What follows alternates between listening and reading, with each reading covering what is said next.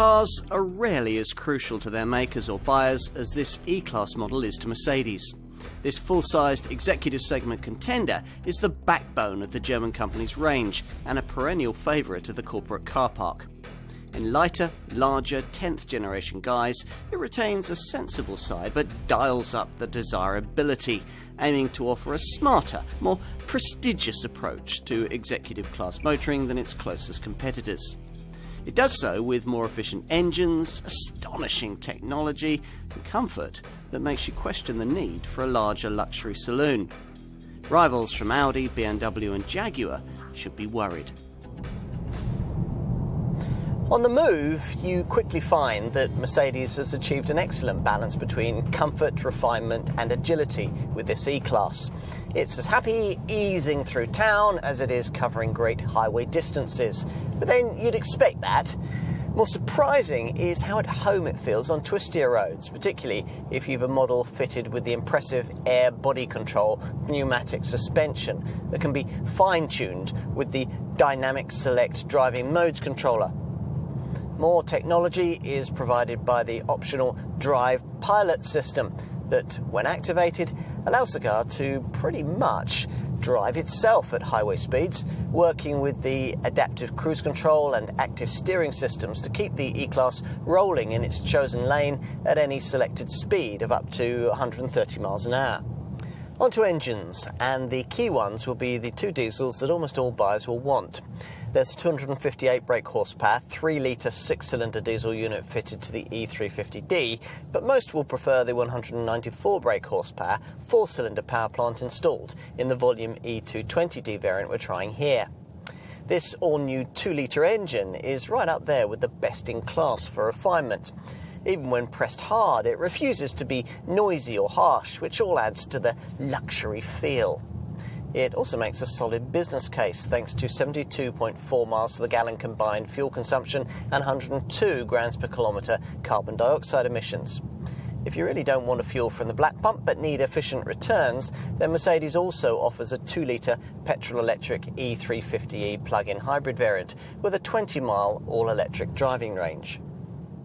The looks and appearance of any car are subjective, but it's hard to argue against the assertion that this 10th generation E-Class is a very handsome machine.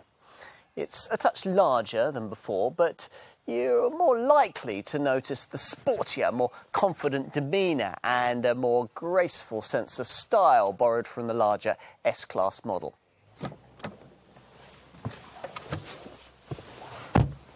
Take a seat inside, and the extent to which the changes continue will depend quite a lot on the spec you've chosen. Entry-level models get conventional instruments and a 8.4-inch central monitor in the middle of the dash. But if you opt to upgrade to the Command Online system we're trying here, things change quite significantly.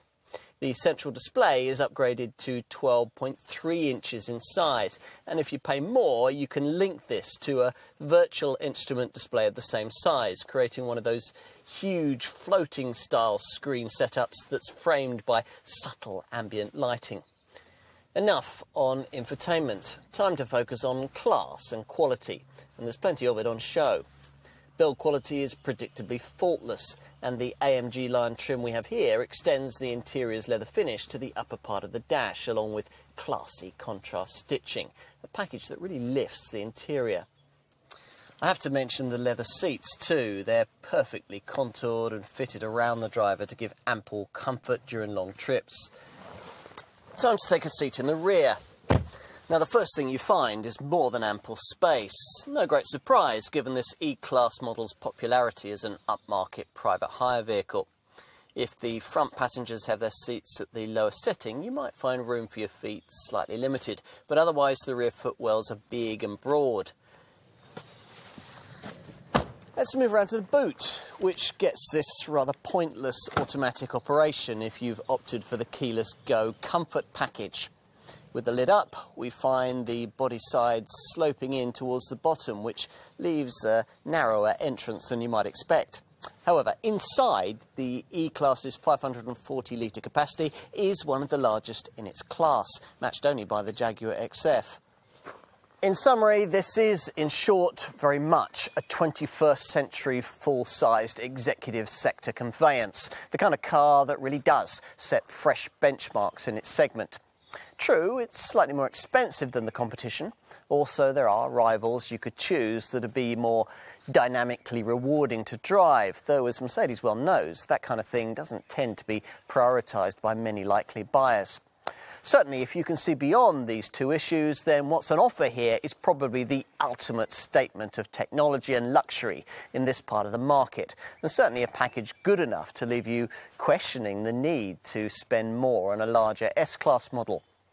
The best or nothing was the slogan that Mercedes founder Gottlieb Daimler lived by. If it's yours too, then we think you'll like this car.